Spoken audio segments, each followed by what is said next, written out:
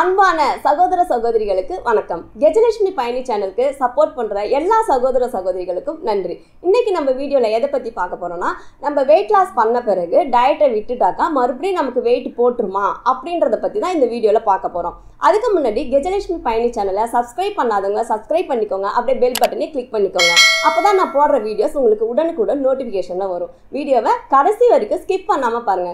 ஏன்னா ஒரு சின்ன சின்ன டிப்ஸ் கூட உங்களுக்கு ரொம்ப யூஸ்ஃபுல்லா இருக்கும். வாங்க வீடியோக்குள்ள போலாம்.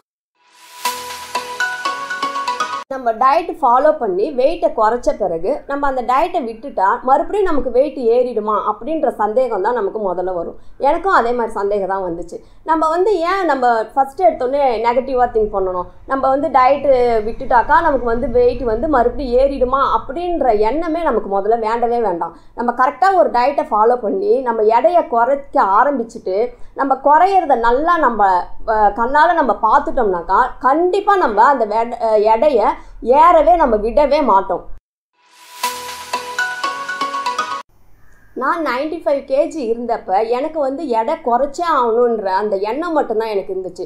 நம்ம 95 kg இருக்கோம், நமக்கு தேவையான வெயிட்டெல்லாம் நம்ம குறைச்சிட்டு மறுபடியும் நம்ம நார்மலாக ஃபுட்டு சாப்பிடும்போது மறுபடியும் நம்ம வெயிட் போட்டுருவோமோ அப்படின்ற அந்த நெகட்டிவ் தாட்டையே நம்ம சிந்திச்சுட்டு இருந்தோம்னா கண்டிப்பாக என்னால் இவ்வளோ வெயிட்டை என்னால் குறைச்சிருக்கவே முடியாது. நம்ம ஒரு தடவை நம்ம வெயிட்டை குறைச்ச முயற்சி பண்ணிட்டோம்னாக்கா அதுக்கப்புறம் நமக்கு அதனுடைய வழி நமக்கு நல்லா தெரிஞ்சிடும். எப்படி நம்ம டயட் இருக்கணும், அதை எப்படி ஃபாலோ பண்ணணும், எப்படி குறையும் அப்படின்றது எல்லாமே நமக்கு தெரிஞ்ச பிறகு இன்னும் வெயிட்டை இன்னும் நம்ம குறைச்சிக்கிட்டே தான் போயிட்டு இருப்போம். மாதம் மறுபடியும் நம்மளுடைய வெயிட்டை ஏற விடவே மாட்டோம். நான் இது வரைக்கும் வெயிட்டு கொஞ்சம் கூட ஏறினதே இல்லை. அப்படியே ஏறினாலும் 1 கிலோ 2 கிலோ அப்படி தான் ஏறுவேன். அதுவும் நம்ம ஏதாவது ஒரு ஃபங்க்ஷன் அட்டன் பண்ணுவோம், ஏதாவது நம்ம வீட்டில் பர்த்டே வெட்டிங் டே இந்த மாதிரிலாம் வரும்போது நார்மலாக எல்லா ஃபுட்டுமே நான் சாப்பிடுவோம். அன்றைக்கி சீட்டாகவும் வச்சுக்கலாம், இல்லைனா அன்றைக்கி நம்ம ஃபங்க்ஷனை நல்லா நம்ம கொண்டாடணும். அந்த தருணத்தை நம்ம நல்லா கொண்டாடணும். அப்போ நல்லா கொண்டாடுவோம், நல்லா எனக்கு பிடிச்சது எல்லாமே சாப்பிடுவோம். ஆனால் அதுக்கு அடுத்த நாள்லேருந்து என்னோடய ஏறின வெயிட்டை நான் கண்டிப்பாக குறைச்சிடுவேன். அதே மாதிரி தான் நீங்கள் வெயிட்டை குறைக்கணுன்ற முயற்சியை மட்டும் நீங்கள் கண்டிப்பாக எடுத்துடுங்க. நம்ம முயற்சி பண்ணி நம்ம வெயிட்டை குறைச்சிட்டோம்னா நம்ம கண்டிப்பாக அதை ஏற விடவே மாட்டோம். முயற்சி முதல்ல பண்ணணும். நம்மளால் முடியுமா அப்படின்ட்டு நம்ம யோசிக்கிறதை விட நம்மளால் முடியும் அப்படின்ற ஒரு நம்பிக்கை நமக்கு வேணும்.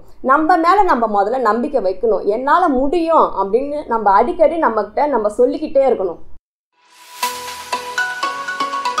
இப்போ வரைக்கும் என்னோடய வெயிட்டை நான் எப்படி ஏறாமல் மெயின்டைன் பண்ணிகிட்டு இருக்கேன் அப்படின்றத சொல்கிறேன். நான் இப்போ நார்மலாகவும் நான் சாப்பிட ஆரம்பிச்சிருக்கேன். இப்போ காலையில் எழுந்திரிச்ச உடனே நான் ஒரு சூடாக தண்ணி குடிச்சிடுவேன். குடிச்சிட்டு உடனே நான் நடக்க ஆரம்பிச்சிடுவேன். முந்தி வெளியில் ஸ்டேடியத்துக்கு போய் நடப்பேன். இப்போ லாக்டவுனில் வெளியில் போக முடியல இல்லையா, அதனால் மாடியில் 8 ஷேப் வாக்கிங் நடப்பேன். அதோட லிங்க்கை நான் உங்களுக்கு கொடுக்குறேன், நீங்கள் செக் பண்ணி பாருங்கள். அந்த வாக்கிங் நான் நடந்துட்டு வந்த பிறகு ஏதாவது ஒரு டீடாக்ஸ் வாட்ரு, ஒரு லெமன் வாட்ரு, இல்லைனா ஜீரகத்தை பொடி பண்ணி அதை சுட தண்ணியில் கலந்து குடிக்கிறது, இந்த மாதிரி ஏதாவது ஒரு டீடாக்ஸ் வாட்டர் குடிப்பேன். அதுக்கப்புறம் ஒரு 1/2 மணி நேரம் கழித்து நம்ம நார்மலாக சாப்பிட்றது, அதாவது ஒயிட் ரைஸ் தான் எடுத்துக்காமல் ப்ரௌன் ரைஸு, அதுக்கப்புறம் கேழ்வரகு, கம்பு, இந்த மாதிரி இல்லை தோசையோ இல்லை கஞ்சி, அப்படி இல்லைனா ஏதாவது ஃப்ரூட்ஸு, இந்த மாதிரி ஏதாவது ஒன்று எடுத்துக்குவேன். அதுவும் பசிச்சா மட்டும்தான் எடுத்துக்குவேன். அதுவும் இல்லாமல் நீங்கள் காலையில் எடுத்துக்கிற முதல் உணவு நல்லா ப்ரோட்டீன் அதிகமாக இருக்கிற உணவாக எடுத்துக்கோங்க. அது உங்களுக்கு இந்த சிறுதானியம்லாம் இருக்கு இல்லையா, அந்த பருப்பு, பச்சை பயிர் தோசை, அதுக்கப்புறம் நம்ம எல்லா பருப்பும் கலந்து ஒரு அடை மாதிரி ஊற்றுவோம் இல்லையா, அது உங்களுக்கு அதிகமாக ப்ரோட்டீன்லாம் இருக்கும், ஃபைபர் கண்டென்ட் இருக்கும். அப்படி இல்லைன்னா நீங்கள் முட்டை ஆம்லேட் எடுத்துக்கலாம். இந்த சிறுதானிய தோசை ரெசிபி நான் உங்களுக்கு போட்டிருக்கேன், 10 வகையான தோசை ரெசிபி போட்டிருக்கேன், லிங்க் கொடுக்குறேன், நீங்கள் செக் பண்ணி பாருங்கள்.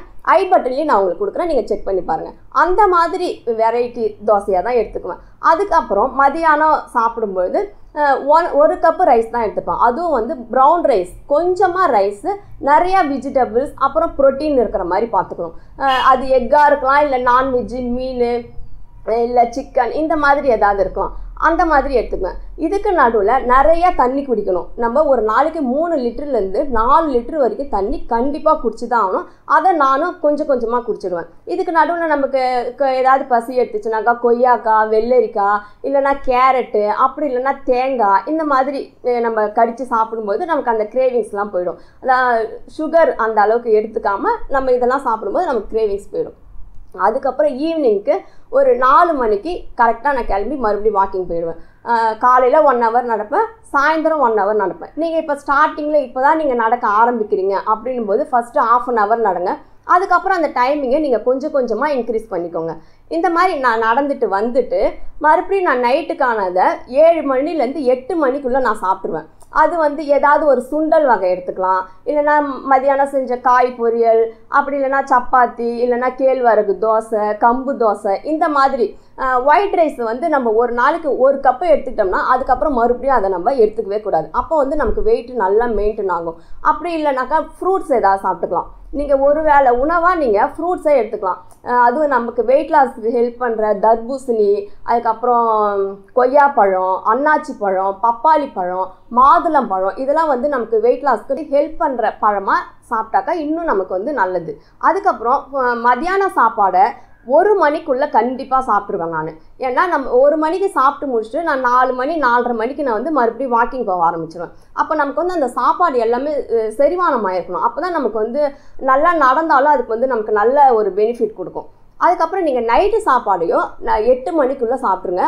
அதுக்கப்புறம் நைட்டுக்கு நான் தூங்க போகும்போது 1 கிளாஸ் வந்து சுட தண்ணி நல்லா குடிச்சிடுவேன்.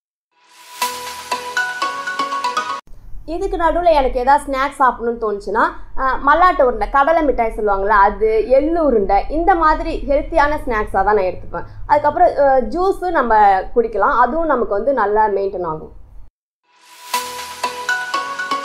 கலோரி கனெக்ட் பண்ணி தான் சாப்பிடுவேன்.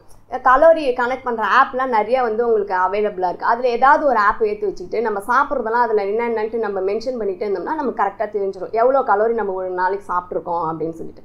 அந்த மாதிரி கலோரி கனெக்ட் பண்ணி சாப்பிடுவேன். அதுக்கப்புறம் டீ காஃபி குடிக்கிறது வந்து என்னைக்காவது தோணுச்சுன்னா நான் கண்டிப்பாக, அதாவது பாலோட அளவை கம்மியாக எடுத்து டீயோ காஃபியோ போட்டு நான் குடிப்பேன். ஆனால் கண்டிப்பாக சுகர் வந்து சேர்த்துக்கவே மாட்டேன். அதுக்கப்புறம் வந்து வீட்டில் நம்ம பசங்களாம் சாப்பிட்டுட்டு சாப்பாடு மீதி இருக்குது அப்படின்னா கண்டிப்பாக சாப்பிடவே மாட்டேன் நான். என்னோட கலோரி என்ன சாப்பிட்டனோ அதான். அதுக்கு மேலே நம்ம அதை மீந்து போயிடுச்சு அப்படின்னு நம்ம சாப்பிட்டோம்னா அதுவும் நமக்கு வந்து கலோரி கணக்கு தான். அதை நம்ம சாப்பிடவே கூடாது. அதுக்கப்புறம் கரெக்டான டைமிங். இப்போ வந்து நான் காலையில் வந்து 9 மணிக்குள்ளே நான் கண்டிப்பாக சாப்பிட்ருவேன். மதியானமும் 1 மணிக்குள்ளே சாப்பிட்ருவேன். நைட்டும் நான் கண்டிப்பாக 7 மணிக்குள்ளே சாப்பிட்ருவேன்.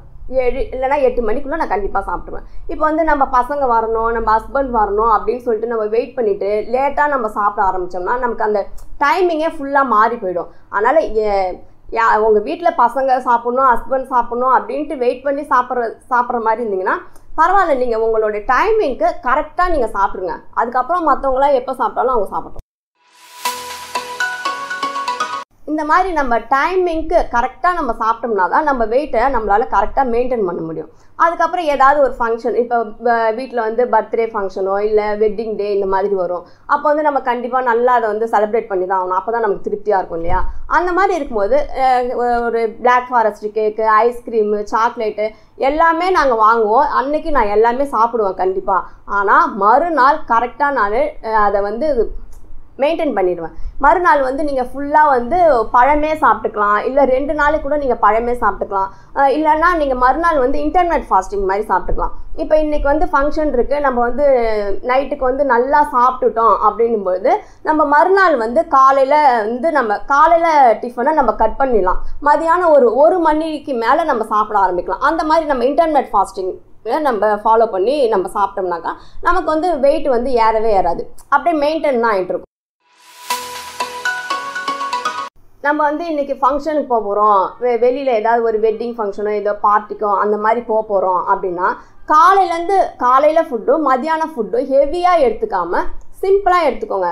ஒரு ஃப்ரூட்ஸ் மட்டும் எடுத்துக்கலாம் காலைக்கும் மதியானத்துக்கும். ஏன்னா நம்ம ஈவினிங் போய் நல்லா ஹெவியாக தானே சாப்பிட போகிறோம்.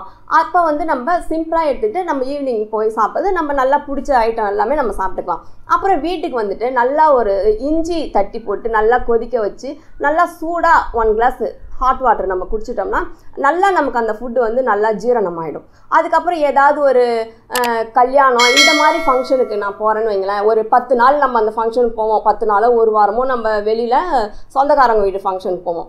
அப்போ நான் என்ன பண்ணுவேன்னா, இப்போ நம்ம எப்படியும் அங்கே ஃபங்க்ஷனில் போய் நல்லா ஹெவியாக சாப்பிடுவோம், ஸ்வீட்டு எல்லாமே சாப்பிடுவோம். அப்போ நம்ம ஃபங்க்ஷனை நம்ம நல்லா கொண்டாடி தான் ஆகணும். அந்த நேரம்லாம் நம்ம ஒன்றும் டயட் இருக்கணுன்ட்டு அவசியம் இல்லை. அது கொண்டாடுறதுக்கு முன்னாடி நான் வீட்டில் என்ன பண்ணுவேன்னா 10 நாளோ இல்லை 15 நாளோ கண்டிப்பாக நான் டயட் ஃபாலோ பண்ணுவேன். நார்மலாகவே நம்ம எப்படி சுகர் இல்லாமல் ஒயிட் ரைஸ் இல்லாமல் இப்படி தான் நான் சாப்பிடுவேன். காய்கறி, முட்டை, நான்வெஜ்ஜு இந்த மாதிரி தான் சாப்பிடுவேன். ஒரு 15 நாள் இருப்பேன். அப்போ வந்து எனக்கு வந்து ஒரு 2 கிலோ வந்து குறைஞ்சிரும்.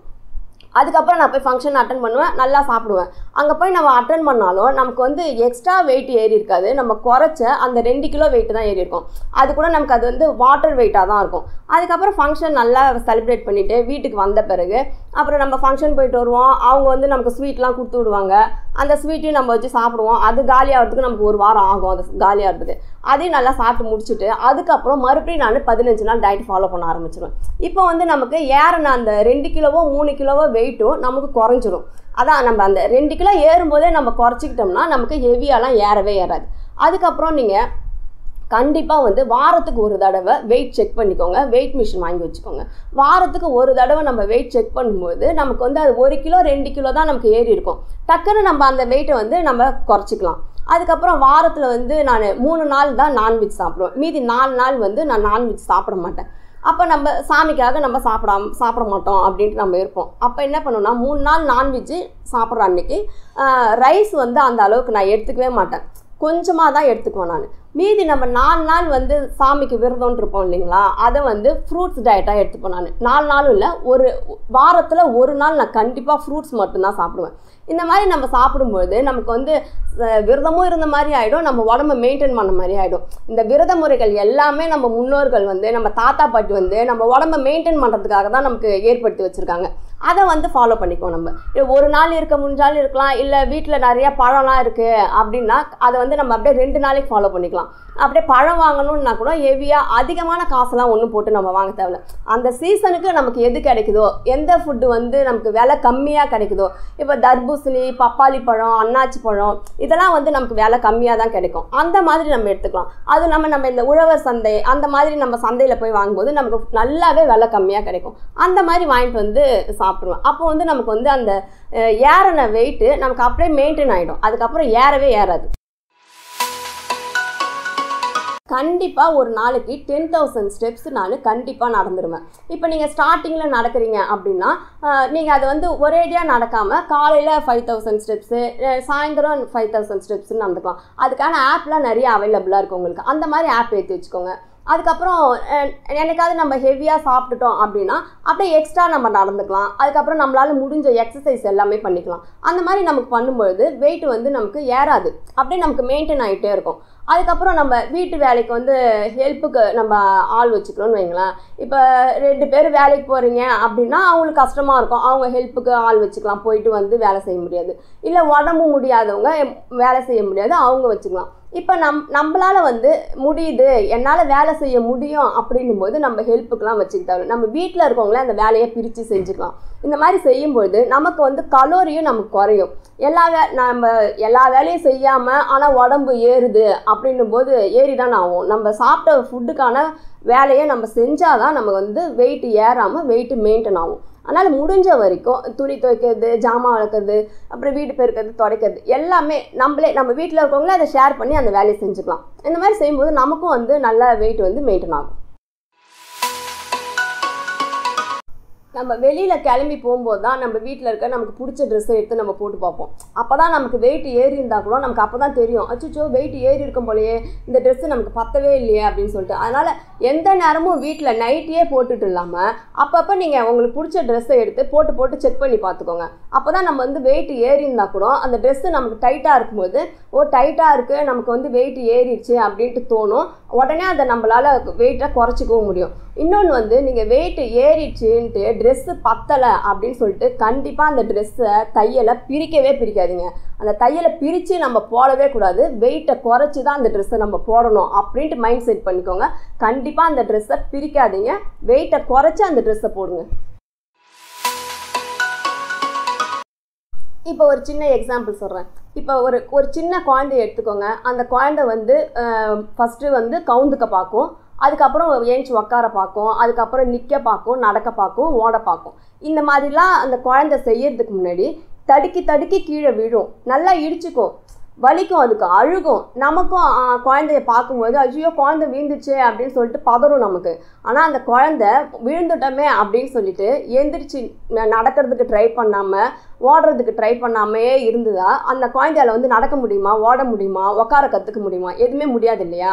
அந்த குழந்தை அவ்வளோ அடிபட்டாலும் மறுபடியும் எந்திரிச்சு அவள் வேலையை அவள் செய்யறதுக்கு ட்ரை பண்ணுவாள். அப்போ வந்து கண்டிப்பாக குழந்தைங்க நடந்துடும், ஓடவும் செய்யுங்க. நம்மளும் வந்து பார்த்துட்டு ஐயோ குழந்தை விழுந்துச்சு அப்படின்னு சொல்லிட்டு ஐயோ நீ விழுந்துருவ, நீ வந்து உட்கார கற்றுக்காத, நீ நடக்க கற்றுக்காத, நீ ஓட கற்றுக்காத அப்படின்ட்டு நம்ம உட்கார வச்சுருப்போம். இல்லை இல்லையா? பரவாயில்ல, விழுந்தாலும் பரவாயில்ல, எழுந்துரு, கற்றுக்கோ அப்படின்னு சொல்லிட்டு தான் நம்ம பண்ணுவோம். அதே மாதிரி தான் நம்ம ஒரு வெயிட் லாஸ்ன்ட்டு ஒன்று நம்ம ஆரம்பித்த பிறகு நமக்கு அதில் வந்து நிறைய தடைகள் வரும். டக்குன்னு ஏதாவது ஃபங்க்ஷன் வரும், எங்கேயாவது ஊருக்கு போகிற மாதிரி வரும், நமக்கு வந்து அது ஸ்டாப் ஆகிடும், பண்ண முடியாது. அந்த டயட்டை வந்து நம்மளால் கண்டினியூ பண்ண முடியாது. பரவாயில்ல, விட்டுருங்க ஒரு தடவை. மறுபடியும் அடுத்த நாள்லேருந்து நம்ம கண்டிப்பாக அதை ஆரம்பிக்கணும். அந்த குழந்தைய தான் நமக்கு வந்து எக்ஸாம்பிளாக எடுத்துக்கணும். அந்த குழந்தை எத்தனை தடவை விழுந்தாலும் திரும்ப திரும்ப எழுந்து நிற்குது இல்லையா? அதே மாதிரி தான் நம்ம தவறு பண்ணாலும் பரவாயில்ல, விழுந்த வேகத்திலே நம்ம டக்குன்னு எந்திரிச்சு நின்றுடணும்.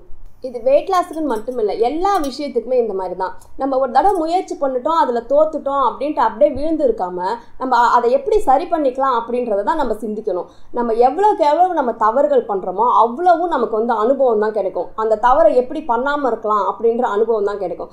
எனக்கு அந்த மாதிரி கிடைச்ச என்னோட அனுபவத்தை தான் நான் உங்ககிட்ட ஷேர் பண்ணிட்டு இருக்கேன். இதை நீங்களும் ஃபாலோ பண்ணுங்கள். என்னால் இவ்வளோ வெயிட் குறைக்க முடிஞ்சுச்சுன்னா கண்டிப்பாக உங்களாலேயும் முடியும். ஆரோக்கியமான உணவு, ஆரோக்கியமான வாழ்க்கை, இந்த மாதிரி ஹெல்த் அண்ட் வெயிட் லாஸ் ரிலேட்டடான வீடியோஸ் நம்ம சேனலில் வந்துகிட்டே இருக்க போது மிஸ் பண்ணாமல் பாருங்கள். இந்த வீடியோ உங்களுக்கு பிடிச்சிருந்தா லைக் பண்ணுங்கள், ஷேர் பண்ணுங்கள், கமெண்ட் பண்ணுங்கள். அப்படியே மறக்காமல் சப்ஸ்கிரைப் பண்ணி சப்போர்ட் பண்ணுங்கள். பெல் பட்டனை கிளிக் பண்ணிடுங்க. அடுத்த வீடியோவில் நம்ம சந்திக்கலாம். நன்றி.